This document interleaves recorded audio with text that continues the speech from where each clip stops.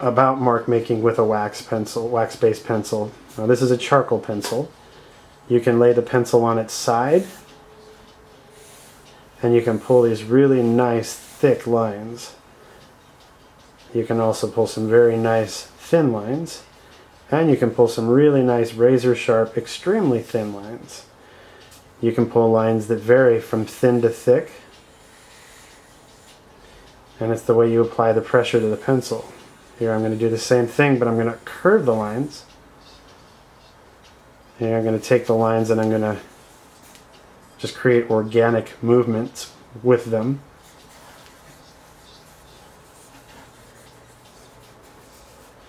And what makes them work is the confidence that I'm pulling them with. I'm really thinking, I want this line here. I want this oval to sit here. I want this square plane to fit here. Connected to this one. Connected to this one. Lines. Then there's markings, just little blips, smudging the pencil around, creating these little aggressive markings. And the way you pick the pencil up and put it down on the page is going to help you create those markings. The lighter you go, the easier it is to skate the pencil around on the page.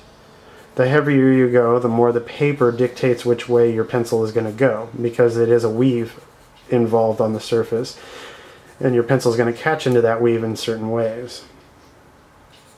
Lightly, holding the pencil here creates different markings than holding it here creates different markings from the side, then holding it here creates different markings from the tip. But you can also do those tip point drawing lines with your hand this way, and the nice thing is you can lay the pencil down on its side. You can also lift it back up, drop it back down, or do whatever you want, because you have that much freedom with the object that you're drawing with. Because of how you're holding it. You're holding it like a baton. You're using these fingers right here to draw with, and these as an anchor to hold everything down. And that should help you get looser with the marks that you make. And then you have these tools right here. These are fun. Yay! Let's do one quick portrait that's all marks. And I'm just going to make this head up really quickly. And it's just the way you munge the pencil together.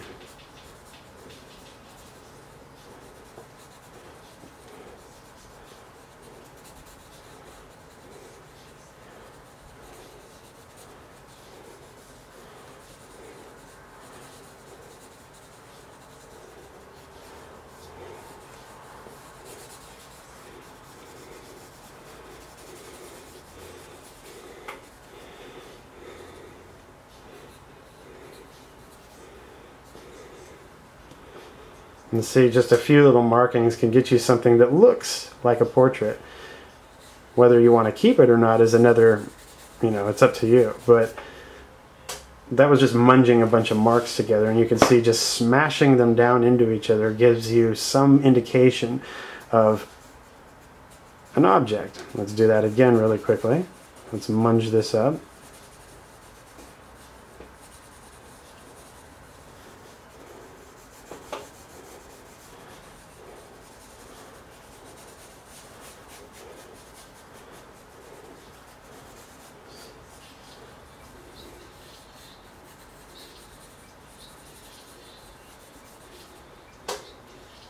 You see the emergence of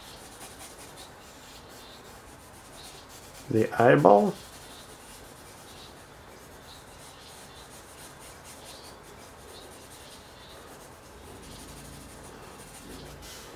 And it's the way you munge the tones together that help make it come to life.